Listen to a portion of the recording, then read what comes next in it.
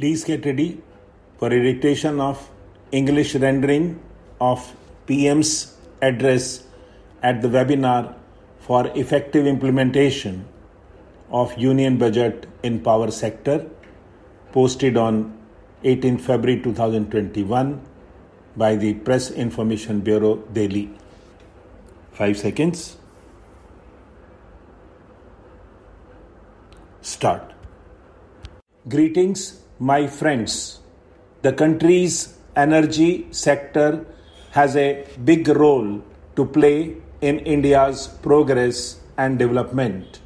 This is one sector which has a direct impact on both ease of living and ease of doing business. Today, when the country is moving ahead with the goal of Atmanirbhar Bharat, self-reliant India, the energy sector, our power sector, and emphasis on renewable energy has a pivotal role to play.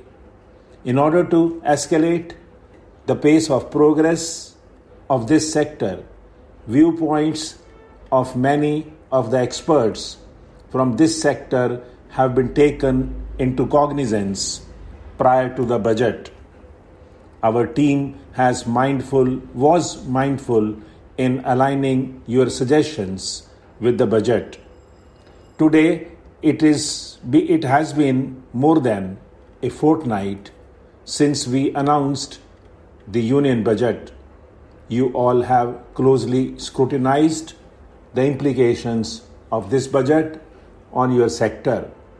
I am sure you have all deep dived into the aspects which may incur loss or reap profits and how your sector can leverage higher dividends. I trust your advisors must have put in all the hard work and a blueprint must be ready by now. Now the government and your sector must work in conjunction on the way forward, focusing on the actionable points and expediting the implementation of the announcements made in the Union Budget. Government and private sector must engage in proactive dialogue and proceed further by developing utmost trust. Friends, the government has always maintained a very holistic approach towards the energy sector. You all are fully aware of the state of affairs in the power sector when our party took over in 2014. I believe I surely do not need to reiterate the dismal situation of distribution companies associated with the power sector. We have made continuous attempts to design and improve the policies keeping in mind the good of both the customers and the businessmen. We are propagating the mantra of reach, reinforce, reform, and renewable energy.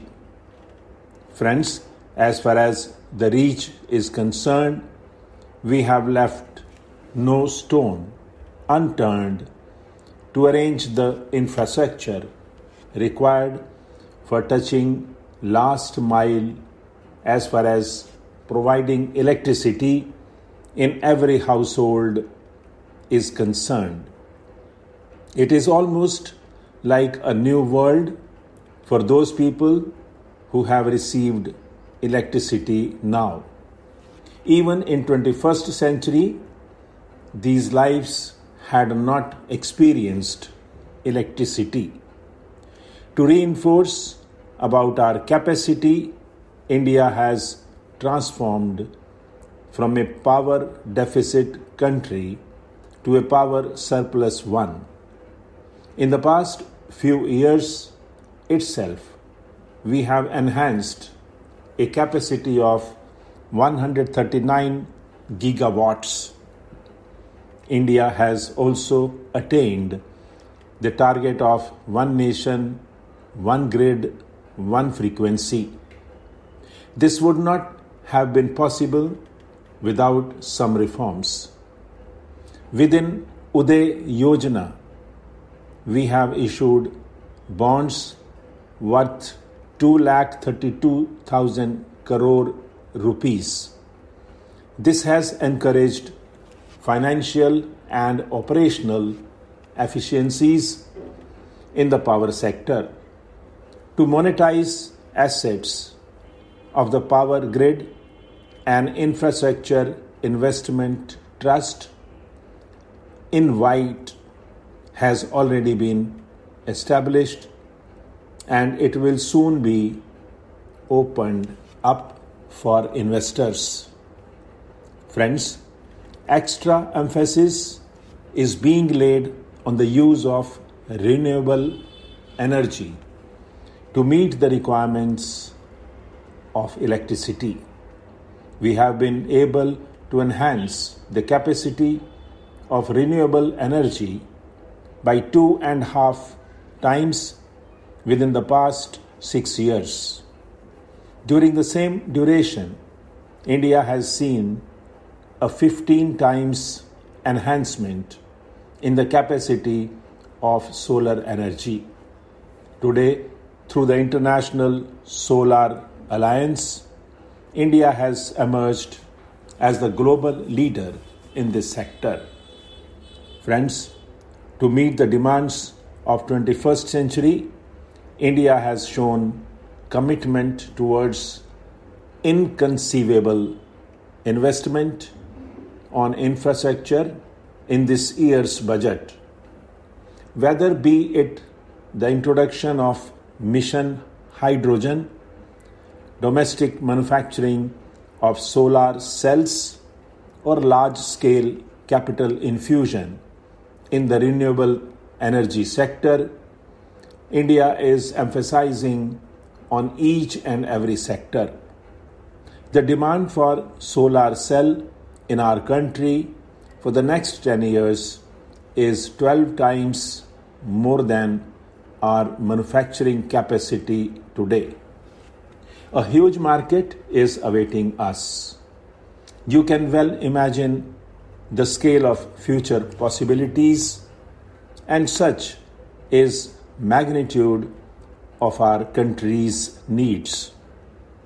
We wish to see our companies not only fulfill the domestic consumption demands, but also dominate the world market and emerge as the global manufacturing champions.